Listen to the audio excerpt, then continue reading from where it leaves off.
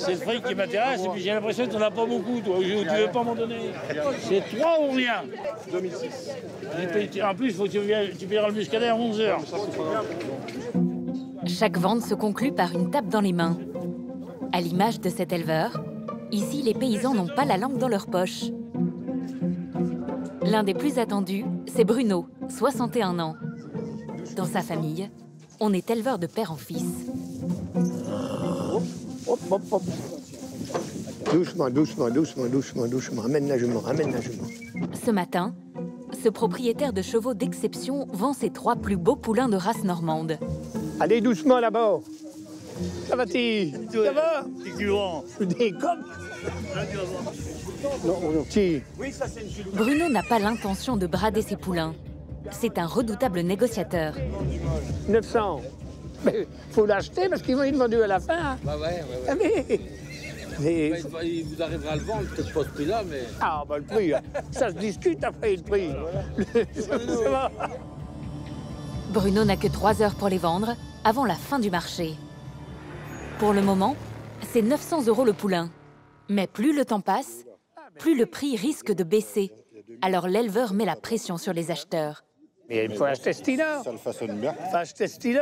Ah, vous allez le regretter après. Hein. Vous le regretterez, ce stylo. L'acheteur n'en propose que 700 €. Le prix est trop bas. L'éleveur ne veut rien lâcher. 900. Ah, moi j'ai demandé 800. Ah non, c'est 900. Ah, bon, ah ben, non, faut demander 900. Ah, je savais pas. Ah ben... Non.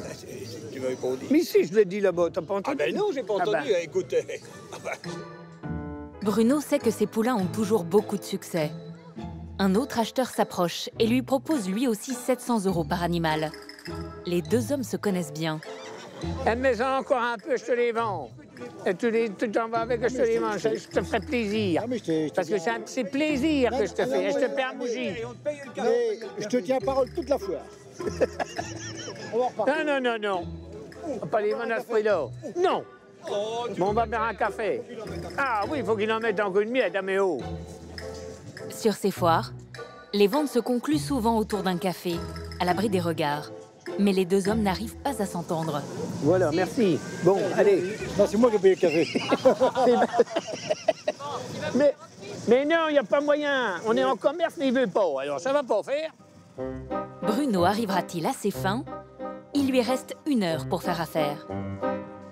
Les ventes mettent parfois du temps à se réaliser, car les acheteurs sont méfiants. Sur ces foires aux animaux, les arnaques sont nombreuses et difficiles à déceler. Certains vendeurs présentent des chevaux en très mauvais état. Pour les repérer, nous avons suivi une éleveuse qui a l'œil. Caroline élève des chevaux de compétition de pure race, comme ces magnifiques percherons qu'elle espère vendre sur cette foire. Messieurs, bonjour! Je Ça va? dire bonjour. Oh. Rapidement, elle remarque des animaux mal en point.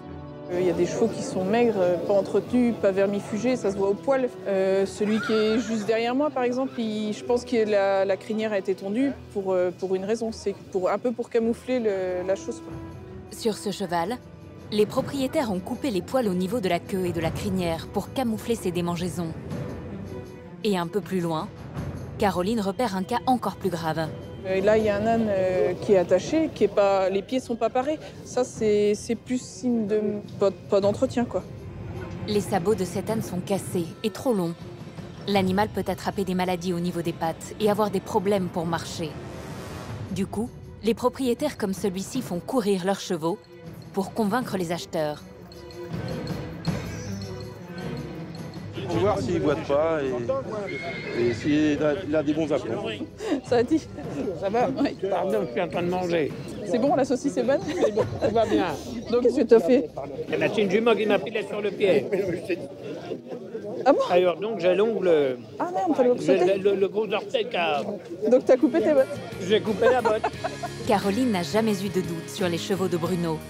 Elle le connaît bien. Ah, je serais plus attirée dans ce modèle-là.